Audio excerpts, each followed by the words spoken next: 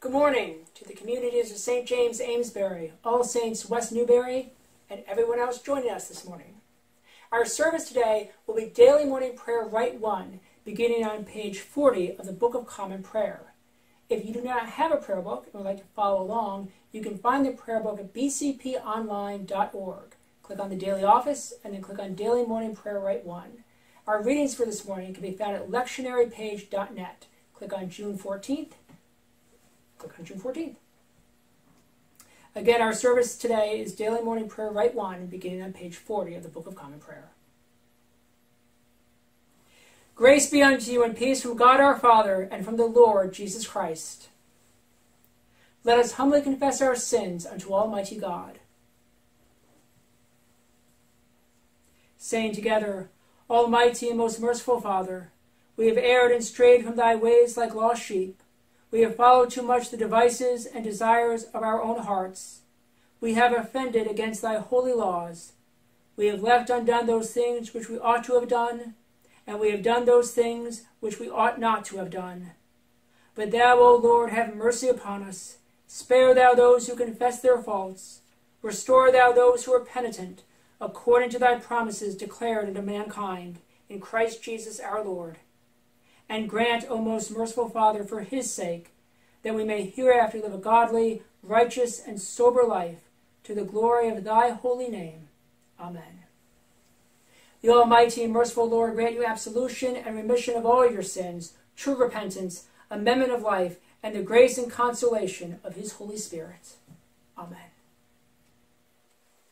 O Lord, open thou our lips, and our mouth shall show forth thy praise. Glory to the Father, and to the Son, and to the Holy Spirit, as it was in the beginning, is now, and will be forever. Amen. Alleluia. Turning to page 44, the antiphon for today. The earth is the Lord's, for he made it. O come, let us adore him. Let us say together the Venite. O come, let us sing unto the Lord. Let us heartily rejoice in the strength of our salvation. Let us come before his presence with thanksgiving, and show ourselves glad in him with psalms. For the Lord is a great God, and a great King above all gods. In his hand are the corners of the earth, and the strength of the hills is his also. The sea is his, and he made it, and his hands prepared the dry land. O come, let us worship and fall down, and kneel before the Lord our Maker, for he is the Lord our God, and we are the people of his pasture, and the sheep of his hand. O worship the Lord in the beauty of holiness. Let the whole earth stand in awe of him. For he cometh to judge the earth, and with righteousness to judge the world, and the peoples with his truth. Our psalm for this morning is Psalm 100, found on page 729 of the prayer book. Psalm 100. Saying together, Be joyful in the Lord, all you lands. Serve the Lord with gladness, and come before his presence with a song. Know this, the Lord himself is God. He himself has made us, and we are his. We are his people and the sheep of his pasture. Enter his gates with thanksgiving. Go into his courts with praise. Give thanks to him and call upon his name. For the Lord is good. His mercy is everlasting, and his faithfulness endures from age to age. Glory to the Father, and to the Son, and to the Holy Spirit, as it was in the beginning, is now, and will be forever. Amen.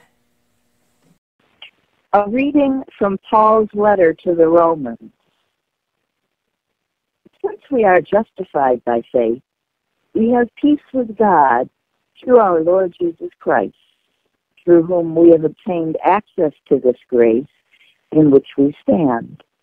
And we boast in our hope of sharing the glory of God. And not only that, but we also boast in our sufferings, knowing that suffering produces endurance, and endurance produces character, and character produces hope, and hope does not disappoint us, because God's love has been poured into our hearts through the Holy Spirit that has been given to us. For while we were still weak, at the right time Christ died for the ungodly. Indeed, rarely will anyone die for a righteous person, though perhaps for a good person someone might actually dare to die. But God proves his love for us in that while we were still sinners, Christ died for us. The word of the Lord. Thanks be to God. The canticle for this morning is Canticle 19, which can be found on page 94 of the Book of Common Prayer. Canticle 19 on page 94.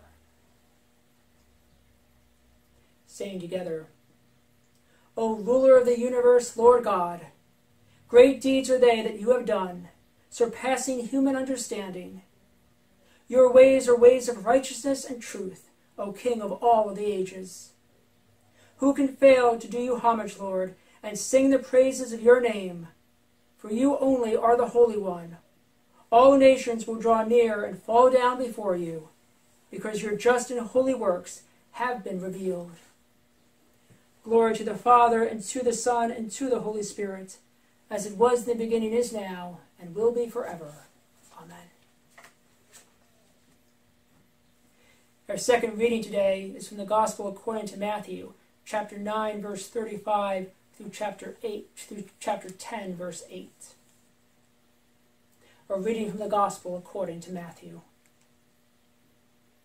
Jesus went about all the cities and villages, teaching in their synagogues and proclaiming the good news of the kingdom, and curing every disease and every sickness.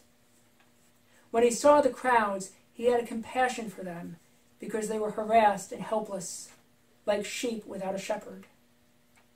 Then he said to his disciples, The harvest is plentiful, but the laborers are few.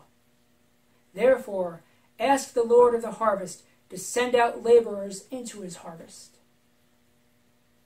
Then Jesus summoned his 12 disciples and gave them authority over unclean spirits, to cast them out and to cure every disease and every sickness. These are the names of the 12 apostles. First, Simon, also known as Peter, and his brother Andrew. James, son of Zebedee, and his brother John. Philip and Bartholomew. Thomas and Matthew, the tax collector. James, son of Alphaeus, and Thaddeus. Simon the Canaanian, and Judas Iscariot, the one who betrayed him. These 12 Jesus sent out with the following instructions.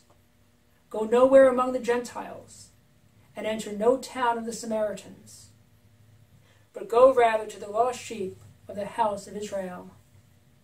As you go, proclaim the good news, the kingdom of heaven has come near. Cure the sick, raise the dead, cleanse the lepers, cast out demons. You received without payment, give without payment. The word of the Lord. Thanks be to God. In the name of God, Father, Son, and Holy Spirit. Amen. One of my favorite pastimes is going to the theater. Since arriving in Amesbury, I have enjoyed being invited to see our children and youth participate in different productions. Whether it be comedies, tragedies, musicals, dance shows, concerts, I love it all. One of my favorite performances in the recent past was going with my brother to see The Legend of Zelda, Symphony of the Goddesses, a concert which features the music from Nintendo's popular Zelda video games. I was so impressed when a youth of St. James, Daniel, saw the background on my laptop a few years ago and commented, "Isn't that a symbol from the Legend of Zelda series?" "Indeed it is," I said. Although I have been to countless theater performances, as well as participated in a great number, as I was a theater major in college, ironically, I have not seen too many performances by that great bard, William Shakespeare. I was very excited back in the summer of 2002 when my parents bought tickets to go see Shakespeare in the Park in Massachusetts.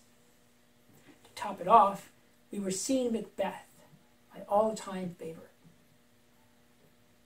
My family arrived at the park, settled in, and I began flipping through the program. I then suddenly grimaced as the program read, "Welcome to our 2002 summer season and our performance of Macbeth. This evening's performance will be set in modern times." Ugh. A somewhat popular gimmick is to take Shakespeare's plays, among other playwrights, and set them in modern times. Why can't we just keep them in their original setting? Now, like most teenagers of the 90s, I enjoyed the version of Romeo and Juliet set during modern times, starring Claire Danes and Leonardo DiCaprio. But I always prefer when these plays are kept in their original setting. However, you could argue that Shakespeare, Sophocles, Euripides' plays, among others, are timeless, and therefore can work well in any setting, as there are aspects to them we find just as relevant today.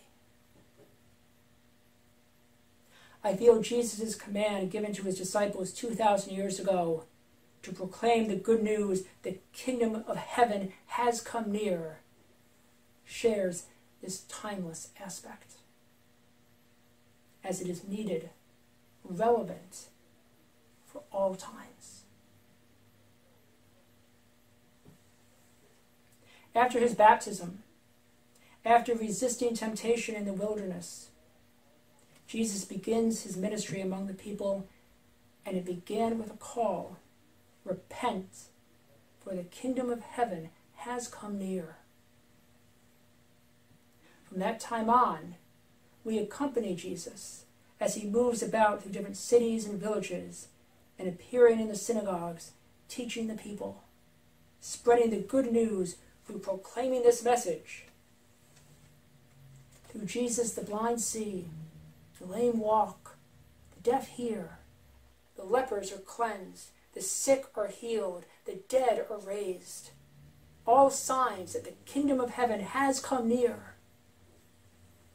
During the outset of Jesus' ministry, he called the 12 disciples, we hear named in our gospel passage from today.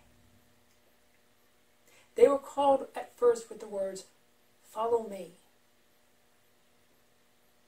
Not knowing what that would entail, they take that leap into eternity and follow him. We find out today part of what that call entailed, as they are given another call. Go and proclaim. Go, proclaim the good news. The kingdom of heaven has come near. Cure the sick, raise the dead, cleanse the lepers, cast out demons.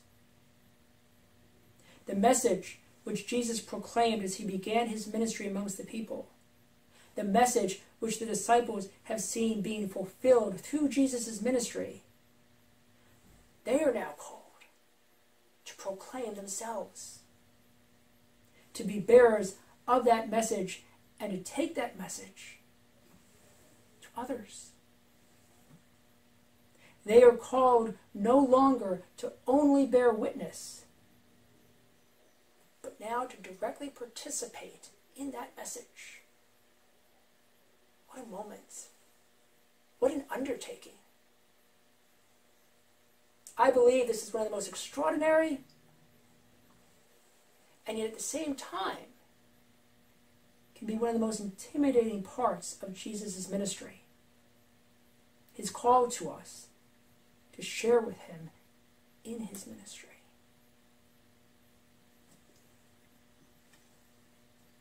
There are many parts of Jesus' life and ministry that bring us comfort, hope, solace. There are probably at least a few parts as well that give us pause, make us question, perhaps make us uncomfortable, and even worry. The command given to the 12 today, to go proclaim the kingdom has come near, Jesus eventually expands upon. We heard just last week at the end of St. Matthew's Gospel, Jesus' command to the disciples to again go. This time, go and baptize. Go and teach others to obey all I have commanded you.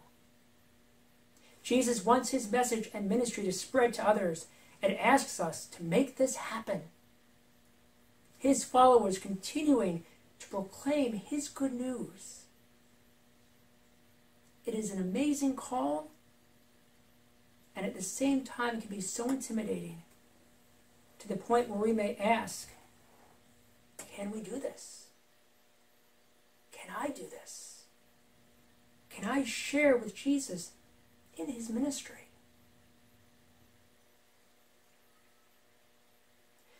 And I hope we do ask these questions, my friends, for we will find through these questions Jesus has welcomed us all to follow him and welcomes us all to go. Go, proclaim the good news. Proclaim the kingdom of heaven has come near.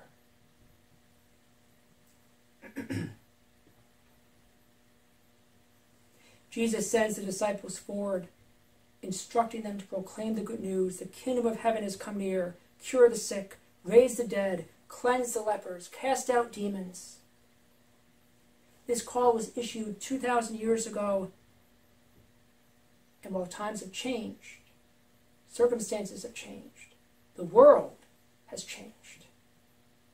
Whether it was 100 years later, 500 years later, 1,000 years later, 2,000 years later, the years in between, or here today, that call from Jesus is just as relevant and just as needed as it was when Jesus sent out his first followers. And in proclaiming the good news, the kingdom of heaven has come near, curing the sick, raising the dead, cleansing the lepers, casting out demons. What is it Jesus is asking the disciples to do? He is asking them to bring healing, God's healing, to the world. And that remains the call to us today. We may not be able to open the eyes of the blind, unstop the ears of the deaf, cure the sick, cleanse the lepers, raise the dead. But we all can bring healing. Jesus' healing message that the kingdom of heaven has come near. Near to us all.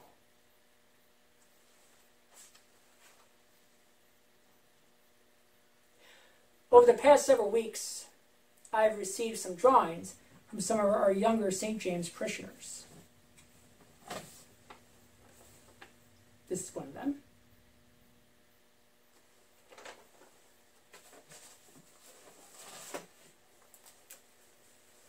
This is another.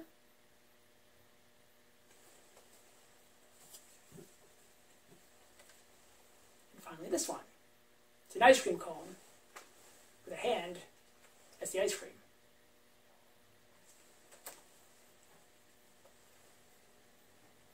They are by different children through different mediums and different settings.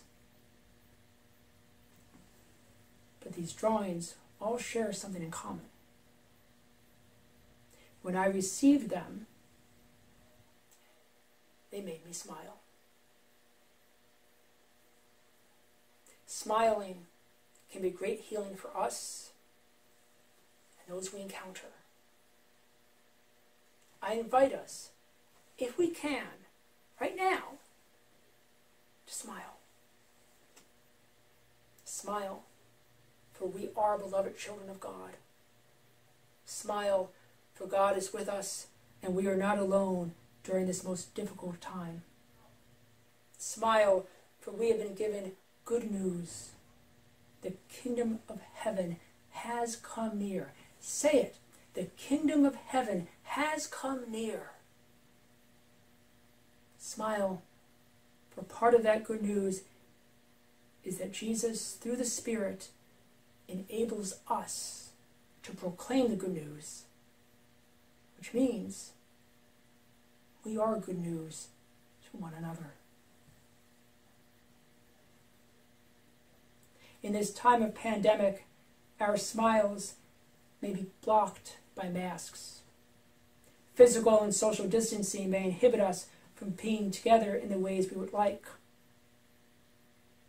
Yet the kingdom of heaven is near and comes closer and closer every day, and we can proclaim that kingdom with Jesus. We are blessed to proclaim that kingdom with Jesus. It can be intimidating. And if we are ever in search of how to proclaim the kingdom is near, if we are ever fearful we cannot do it, then just look to God and do it the same way God did it, through Jesus Christ. By love. By loving our neighbor as ourselves. This is healing. This is good news. This can bring brimming smiles to all around us.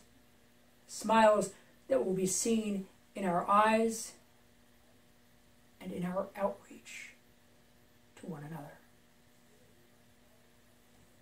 To God be glory, majesty, honor, and praise forever and ever.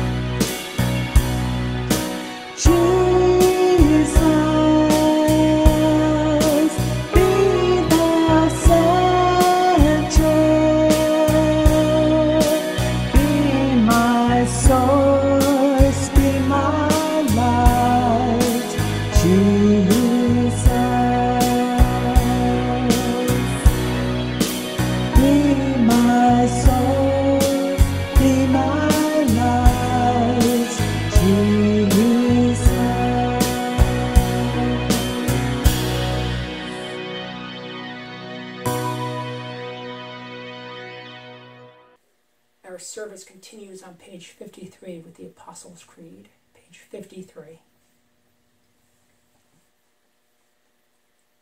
Saying together, I believe in God, the Father Almighty, maker of heaven and earth, and in Jesus Christ, his only Son, our Lord, who was conceived by the Holy Ghost, born of the Virgin Mary, suffered under Pontius Pilate, was crucified, dead, and buried. He descended into hell. The third day he rose again from the dead. He ascended into heaven, and sitteth on the right hand of God the Father Almighty. From thence he shall come to judge the quick and the dead. I believe in the Holy Ghost, the Holy Catholic Church, the communion of saints, the forgiveness of sins, the resurrection of the body, and the life everlasting. Amen. The Lord be with you. Let us pray. Our Father, who art in heaven, hallowed be thy name. Thy kingdom come, thy will be done, on earth as it is in heaven. Give us this day our daily bread, and forgive us our trespasses, as we forgive those who trespass against us. And lead us not into temptation, but deliver us from evil. For thine is the kingdom, and the power, and the glory, forever and ever. Amen. Let us say together, suffrages be. O Lord, save thy people, and bless thine heritage. Govern them, and lift them up forever. Day by day we magnify thee, and we worship thy name forever, world without end. Vouchsafe, O Lord, to keep us this day without sin. O Lord, have mercy upon us. Have mercy upon us. O Lord, let thy mercy be upon us, as our trust is in thee. O Lord, in thee have I trusted. Let me never be confounded. The Collect of the Day. Keep, O Lord, we beseech thee, thy household, the church, in thy steadfast faith and love, that by the help of thy grace we may proclaim thy truth with boldness, and minister thy justice with compassion, for the sake of our Saviour Jesus Christ, who liveth and reigneth with thee in the Holy Spirit, one God, now and forever. Amen. A collect for Sundays. O God, who make us glad with the weekly remembrance of the glorious resurrection of thy Son, our Lord, grant us this day such blessing through our worship of thee, that the days to come may be spent in thy favor, through the same Jesus Christ our Lord. Amen. A collect for peace. O God, who art the author of peace and lover of concord, in knowledge of whom standeth our eternal life, whose service is perfect freedom, defend us, thy humble servants, in all assaults of our enemies, that we, surely trusting in thy defense, may not fear the power of any adversaries, through the might of Jesus Christ our Lord. Amen. A collect for mission. Lord Jesus Christ, who didst stretch out thine arms of love on the hard wood of the cross, that everyone might come within the reach of thy saving embrace, so clothe us in thy Spirit, that we, reaching forth our hands in love, may bring those who do not know thee to the knowledge and love of thee, for the honor of thy name. Amen.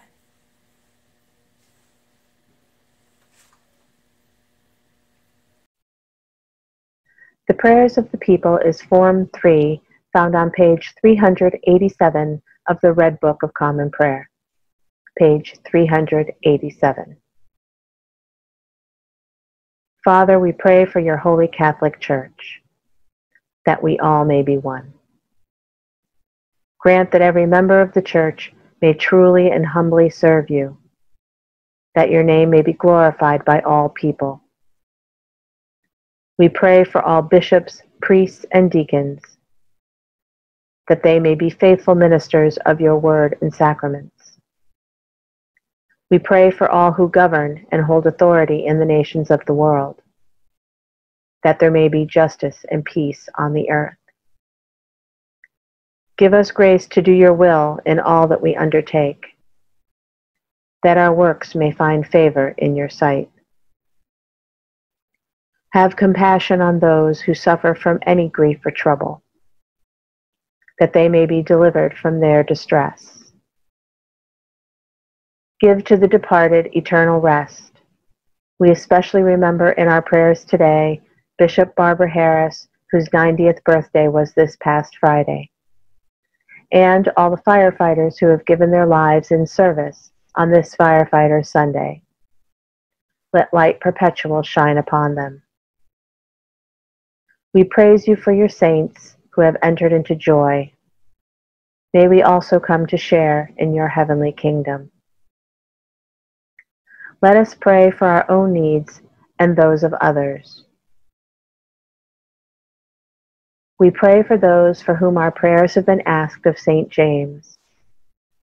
We pray for Julie, Nancy, Susan, Doug, Kimberly, Jimmy, Marie, Ed, Shirley, Cleet, Rip, Jacob, Carol, Larry, Anna, Hugh, Barbara, Wayne, Victoria, Michael, Steve, Crystal, Liesel, Bill and Charlotte, Penelope, and Marty. You know their needs, dear Lord. We pray for those for whom our prayers have been asked of all saints. Herb, Kristen, Kevin and his wife Paula, Mary Lou, Harry, Ann Dennis, Rick, Catherine, and Cameron. For our health workers, Melissa D'Alessandro, Ann Selig, Lillian's daughter Sarah, Beth Koopman, Matthew, Wilhelm. And for our elders, Christine, Sally Eames, John D., Bonnie's Aunt Lois, and Lori's Aunt Laura, Lillian, and Betsy Knight. We give thanks for this diocese, for the communities of St. James and All Saints, and our ability to gather for worship. We give thanks for all faith communities. We give thanks for all first responders, especially firefighters, on this Firefighter Sunday. Let us pray. Hasten, O Father, the coming of thy kingdom, and grant that we, thy servants, who now live by faith, may with joy behold thy Son at his coming in glorious majesty, even Jesus Christ, our only mediator and advocate. Amen. Our service continues with the general thanksgiving found on page 58. Saying together, Almighty God, Father of all mercies, we, thine unworthy servants, do give thee most humble and hearty thanks for all thy goodness and loving kindness to us and to all men. We bless thee for our creation, preservation, and all the blessings of this life, but above all for thine inestimable love in the redemption of the world by our Lord Jesus Christ, for the means of grace and for the hope of glory. And we beseech thee, give us that due sense of all thy mercies, that our hearts may be unfeignedly thankful, and that we show forth thy praise not only with our lips, but in our lives, by giving up ourselves to thy service, and by walking before thee in holiness and righteousness all our days. Through Jesus Christ our Lord, to whom with thee and the Holy Ghost be all honor and glory, world without end. Amen. A prayer of St. Chrysostom. Almighty God, who has given us grace at this time with one accord to make our common supplication unto thee, and hast promised through thy well-beloved Son that when 2 or 3 are gathered together in his name, thou wilt be in the midst of them. Fulfill now, O Lord, our desires and petitions of thy servants as may be best for us, granting us in this world knowledge of thy truth, and in the world to come life everlasting. Amen. Let us bless the Lord. Alleluia, alleluia. Thanks be to God. Alleluia, alleluia. Glory to God, whose power working in us can do infinitely more than we can ask or imagine. Glory to God from generation to generation in the church and in Christ Jesus forever and ever. Amen.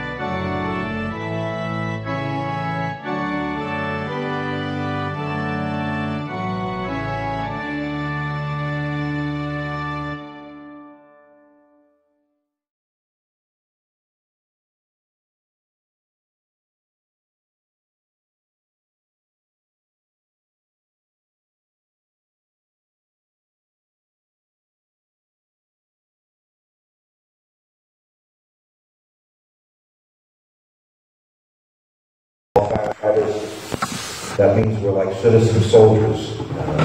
We all have our lives and careers and professions and so on and so forth.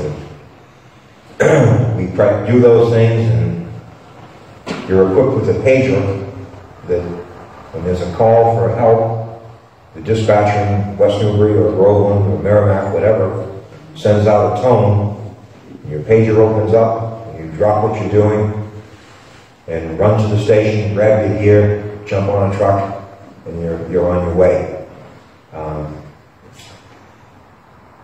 The fire service, in my opinion, is one of the last true professions where its only purpose in life is to save people and property. When you call the fire department, you're going to get a response.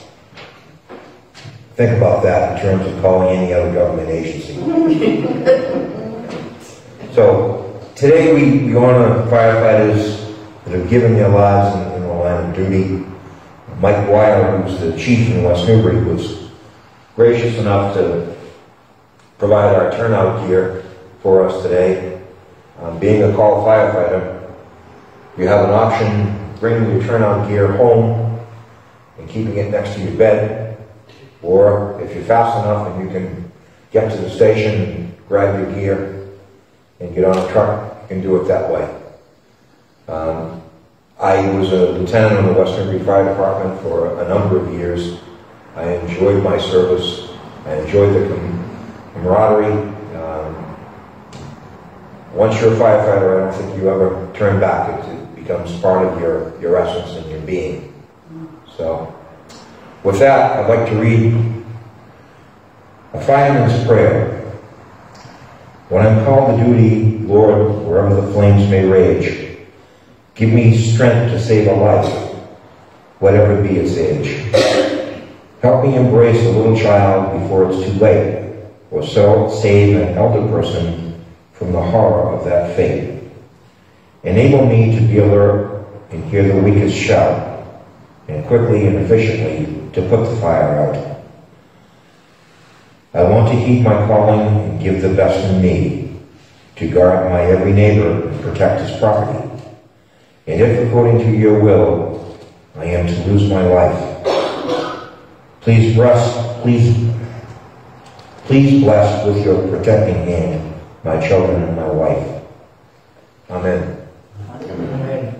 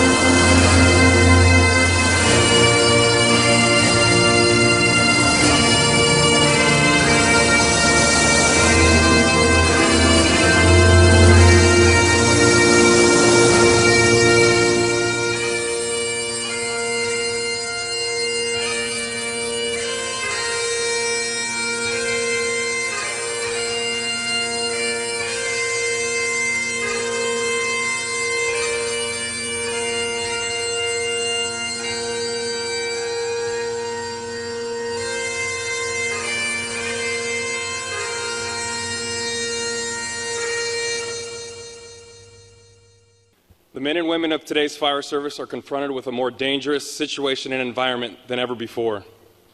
We are forced to continually change our strategies and tactics to accomplish our mission. Our methods may have changed, but our goals remain the same as they were in the past: to save lives and protect property, sometimes at a terrible cost. This is what we do. This is our chosen profession. This is the tradition of the firefighter. The fire service of today is ever-changing, but it is steeped in traditions 200 years old. One such tradition is the ringing of the bell. In the past, as firefighters began their tour of duty, it was the bell that signaled the beginning of that day's shift. Throughout the day and night, each alarm was sounded by a bell, which summoned these brave souls to fight fires and place their lives on the line for the good of their fellow citizen. And when the fire was out and the alarm had come to an end, it was the bell that signaled the completion of that call. When a firefighter dies in the line of duty, paying the ultimate sacrifice, it is the mournful toll of the bell that solemnly announces a comrade's passing. Today, we use this tradition as a symbol that reflects great honor, respect, and dignity to those who have given so much and served so well. And so, to our fallen brother,